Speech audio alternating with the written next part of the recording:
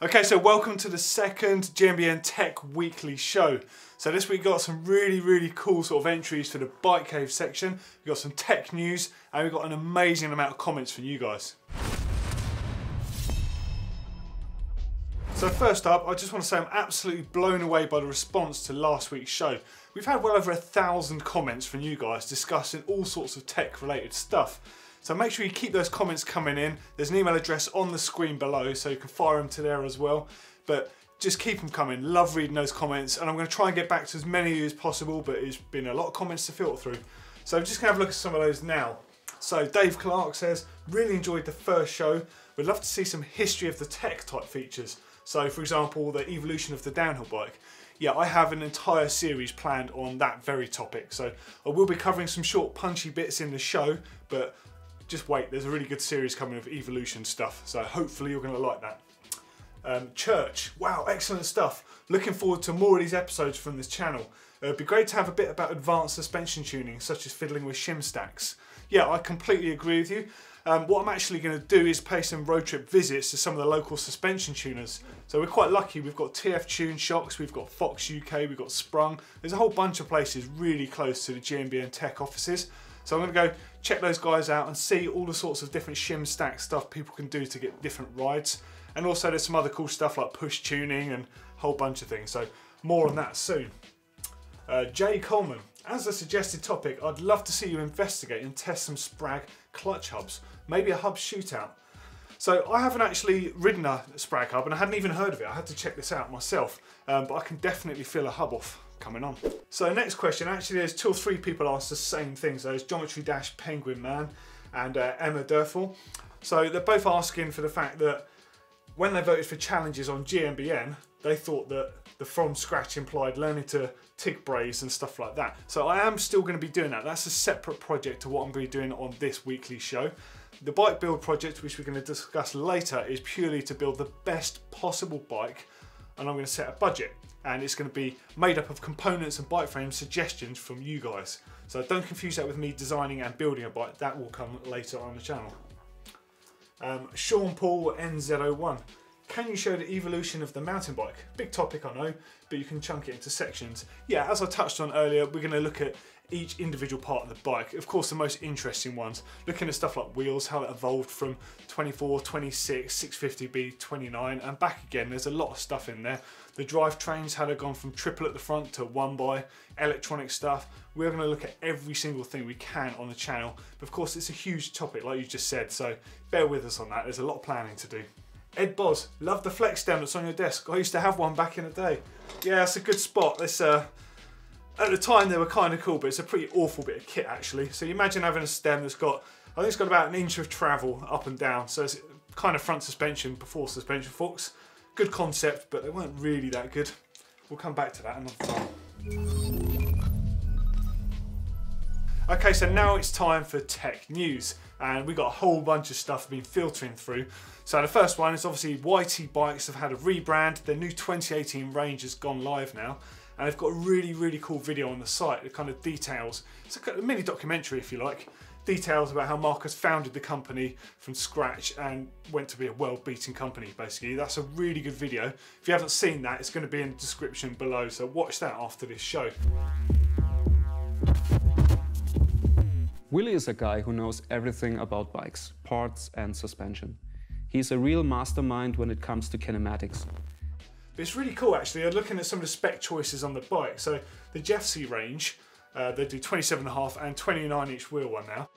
They all use an 11-speed E13 cassette. So there's a lot of E13 componentry on the bikes, like the wheels and the tyres. It's an 11-speed cassette, but it's got a tiny little 9-tooth sprocket, and that combined with the full range gives a 511% gear range. So that's a little bit more than the Eagle you can see on my bike in the background there, which has got 500% gear range. Pretty cool that they're hand-picking certain specs, stuff like that. Nice brand.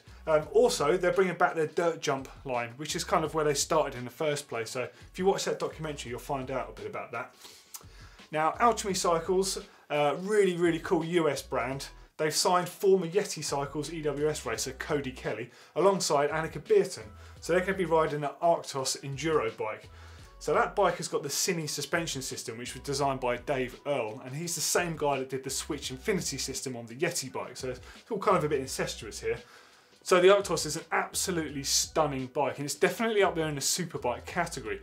Now check this one out. So I absolutely fell in love with this bike when I was at a bike show last year. It's been custom painted by Fat Creations, and this thing has got 80 hours worth of paint done on it. Just look at the detail on this thing, absolutely stunning.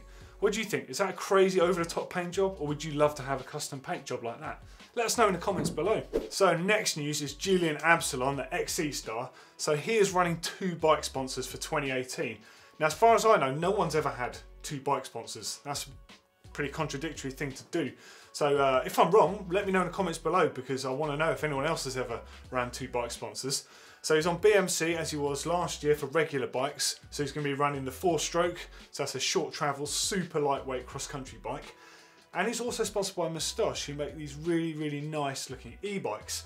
So he is going to be competing in some e-bike races, but more interestingly, I was looking at his comments on Instagram, he's actually going to be using the e-bike for technical training.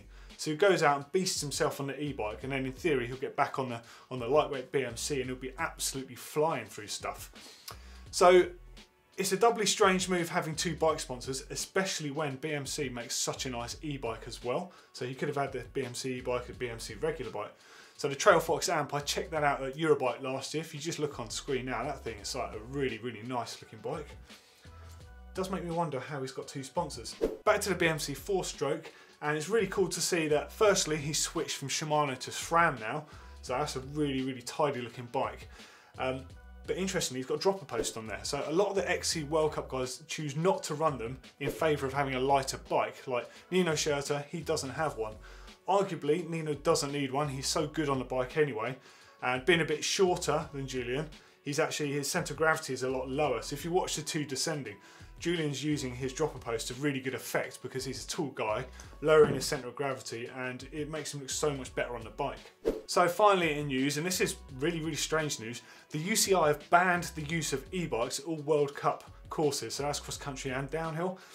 Now it does make me wonder why they're doing that, because obviously the e-bike could be quite a useful thing. So for the cross country guys, they could have gone out and done a quick sort of course ride to learn the course without having to sort of tire themselves out too much for the race. The downhill guys could do the exact same thing. Maybe they want to go and get a few more laps in when the chairlifts stop working or before it's working in the morning. But why are they banning it? That's a really strange thing for the UCI to say, I think. I guess, you know, you could arguably use an e-bike to cut in a line that doesn't actually exist. So let's just say, for argument's sake, on a cross-country race, you can have a bottleneck at the first turn.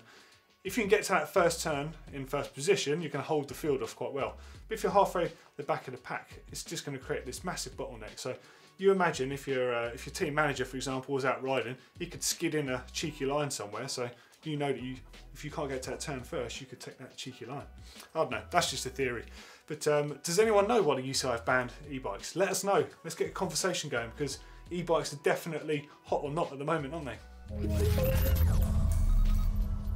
Okay, so now it's time for Bike Cave. So last week on the show, I posted a picture of my pretty messy workshop, and that's got things rolling, and we've had loads of entries from you guys, so let's get cracking. Okay, so first up we've got Nick Holzer from North Dakota. This is his garage Bike Cave. And he's got 3 bikes in here. He's got a Giant Anthem, a Salso Timberjack 29er, and a big old fat bike. That's another Salso. That's one for Blake there, I think. That's a pretty neat setup he's got going in there. I like the little park work stand in the corner. Nice entry. Felix Spiekerman from Germany, he's got his one in. This is a bit more like what I think mine is going to look like in sort of size. Nice little workbench. I like the strip light above your back panel there. And you've got your bike in the stand. Nice effort. Denny Smith, first comment, he says, that road bike is not mine. Is there something you're not telling us? So this is his work in progress. He's looking quite good. I like the fact he's got windows to the garden there. Is that a washing machine in the corner? Not really sure what that is. David Maggs, oh my god, your garage is loaded. There's so much stuff hanging on that wall. A couple of road bikes. That's interesting. Joshua Carl, well, this looks like a spare room to me, rather than a bike cave or anything. But look at that, you've got a jukebox in there. Oh, I like the laptop. You've got a laptop with a GMBN Tech show on there. Man of good taste, I see. That's very good. That jukebox is seriously cool, and I love the sort of Route 66 lighting you got on the wall there. That's nice. And finally, we've got Alan Cross with his bike cave that's in a converted shipping container. That is the coolest thing I've seen in a long time. It's got like a checker floor in there, another park work stand. They're pretty popular. Oh, I'm all over that. If I didn't have a garage I just built, I would have one of these. Awesome. We really want to see all of your bike cave entries, so fire them in using the hashtag bike cave to the email address on the screen. You can also add them on our Facebook page or tag us on Instagram. So keep them coming in and hopefully yours are going to start appearing on the show. Okay, so now it's time to go back to Rewind. This is the retro section of the GMBN Tech show. And normally I'd like to talk you through some parts and how they've evolved into the kit we have on our bikes today, but we've started to get some really good retro entries in for you guys, and I want more of those, so keep them coming in. Use the hashtag Rewind and fire them into the usual address. In the meantime, let's have a look at a couple of really cool bikes. So this one's from Chris and it's a Cannondale F1000. So it's got 24 gears on there and it's got Avid brakes. Hope rear XC hub with, what's he got on there? DT Swiss spokes and a Mavic 517 rim. Oh, I remember the Mavics, I used to have those. Oh, that is nice. Carbon seat bows, carbon bars. Yeah, that's a really, really nice bike, Chris. He says, any ideas on what he should upgrade it with? Well, to be fair, I think it looks pretty good and most stuff on there is quite period. Like the flight saddle on there as well, the DX brakes. I am absolutely repulsed by those pedals though. So you want to sort those pedals out and maybe get some Odyssey triple traps or shark bites or something retro and period to suit the bike. But other than that, that's a really, really nice bike. Now there's an amazing entry here. This one is from Matt Cook. So this is a mountain cycle San Andreas from 1992. Now when this bike came out, it's one of the most advanced bikes possible. So it's a monocoque frame, it's got a seat mast that bolts on, it's got a high single pivot there, and the suspension fork on it, also made by Mountain Cycle, is called a suspender. It's a single crown inverted fork. So it works the opposite way up to the forks you have on most bikes today. Now Mountain Cycle's also made the disc brakes that feature on this bike, so they're called Pro Stop. And they have floating discs, so that was a first for mountain biking. You don't even really see that often today. And they had hydraulic calipers, but they were cable operated. So that bike is just so far ahead of its time. And this is, other than the dual tyre thing going on, it's one of the best examples I've seen for a long time. So it's a white porcupine up front. I think it's a normal porcupine on the back, so they're Onza tyres. Got Pulsar hubs, Cook Brothers cranks, oh, and he's got those awful Onza pedals on there. They're really cool because they are a period thing, but the thing that's so bad about those Onza pedals is, so it's a clipless pedal, but instead of having a mechanical retaining device on there to hold the cleat on the shoe, it uses elastomer rubber. So they come in different geometers, so you can tune the feel of them, ranging from hard to soft. But the problem with that is you went out cold weather, you basically couldn't clip out. So slight error. And the same in hot weather, you think it'd pop out all the time. They look really cool and they weighed almost nothing, but that's the thing of the past that should stay there, I think. Oh, and there's another angle of the front of those suspenders. Those forks are seriously nice. Seriously nice bit of retro kit. And the last shot, kind of, this could have gone in Bike Cave because it looks like he's got a lot of cool bikes hanging up in that workshop there. But the San Andreas is all about that. So that was Rewind. Hopefully you enjoyed looking at those retro pictures. If you've got any retro bits, components, stuff like the flex stem, anything like that, I'd love to see your pictures so we can talk about it on the show and hopefully tell you guys a bit of history about where mountain biking came from. Get those entries in, addresses on the screen. Now it's time for Top Mods. So this is the section of the show where we check out the upgrades you've been making on your bikes. Last week's show had Blake with an old shifter that he'd sort of bodged onto the top of the bars for his lockout. So we haven't really had many entries to this, so I really want to spur you guys into getting some more top modification entries in. Now don't be afraid, you don't have to put like a crazy expensive tyre or anything on your bike. This could be literally a setup thing you've done. It could be putting some stuff like rubber stuff on the chainstays to silence chain slap. Or it could be putting a new suspension fork on.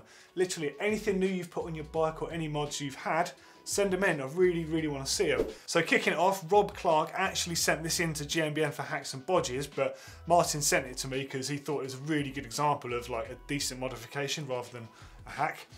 So what he's done is basically put grip tape on his shifters to cope with wet weather and that, so he doesn't slip when he's changing gear. but instead of using skateboard grip tape, which is quite coarse and can wear your gloves out and it's not very nice on your bare skin, he's used fingerboard grip tape, so purpose made for the job. That's a really good top mod. So please keep your ones coming in. I want to see all of the mods you've made on your bikes. The address is on the screen and you can comment in the section below. So now it's time for Tech of the Week, and this week I want to show you this bad boy. So this is the Cedric Gracia edition of a Northwave shoe. It's the Enduro Mid, and I think it's one of the best looking shoes around at the moment actually. It's got like a BOA system for closure on there, that's pretty cool. But I really like the fact that Cedric's actually had input to this shoe himself. So Cedric's a really established rider. He's done downhill in the past to a really, really high level on the World Cup. So now he's doing enduro and stuff. So he wanted a shoe that's purpose designed to give him maximum pedaling efficiency, but be protective. So the toe box is pretty sturdy on this, so is the ankle box, but it's about the sole. That's what I'm really interested in. So it's a Michelin rubber sole. It's got really serious heavy duty lugs on the toes and the heels for those sections where you've got to get off the bike and do a bit of hiker bike. And it's got a nice wide sort of platform here to sit on the pedals, and a slightly offset area where the cleat recess is as well. Really nice bit of kit that. But what do you have to do to get your name on a shoe? I'd love to have my name on a shoe. So let's get involved with the bike build now. So last week I asked you guys, what sort of frame do you think I should build up? I wasn't quite prepared for the amount of comments that came in. So we had about 1,000 comments on the show in general, and a good part of those was from you guys all about the sort of bike. So I personally went through all of that and I've put a document together. I counted about 80 odd different bikes, but so many votes for them. So I just want to talk about a few of these because I didn't want things to get too carried away here. I didn't want a crazy super bike, but you guys you're quite insistent on this. So, I mean, the top of the list is pole bikes. So there was 20 people voted for a pole bike.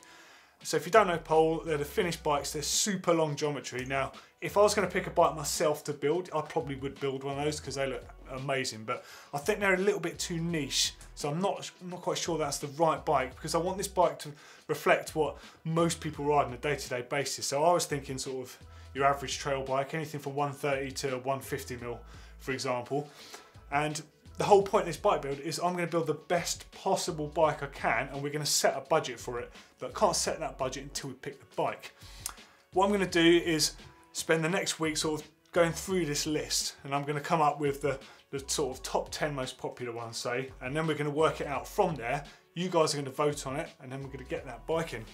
But in the meantime, I'm just going to read out a few of these. BTR Pinner, that's a pretty cool one. In fact, that's the bike that's in that picture behind me. Santa Cruz High Tower, Mondraker Foxy, oh yeah, one of my favourites. Evil Reckoning, oh, I've not ridden one of those. That could be fun. YT Capra. As far as I know, they don't do those as a frame set. I think they only do them as complete bikes, so I'm not sure that's a possibility. Commensale Meta, God, you guys love Commensale, looking at the comments in here. Mojo Nikolai Geometron, oh, so that's up there in the realms of the super long bikes with that pole. That could be a great choice, but again, I think it might be a little bit too specialist. Santa Cruz Bronson, Specialized Enduros, Trek Remedies, Yeti SB6, Pivot Firebird. Right, so I'm sorry there's so much information here to process. I am going to come back to this next week. I just need a bit of time. If you want to keep those votes coming in, we're still going to look at other bikes in the comments, but this list was up to date at time of writing. So we'll come back to this next week, guys. So that was this week's show. Hopefully you enjoyed it. Please keep those comments firing in. Get them on the comment section down there below and email us. Get those hashtags rolling. Get your pictures in on Instagram. Don't forget, we want to see all your bike cave entries and all your retro stuff and your top mods. Let's get this channel really pumping, get it alive. So for some more tech related stuff, the tech playlist is just up here. That's all the best tech stuff that we've taken from GMBN. And then there's a headset overhaul. So this is a good refresh video. Click down here for that. As always, click on the globe to subscribe because there's really good content coming for you every single week. And of course, if you like this video, give us a thumbs up.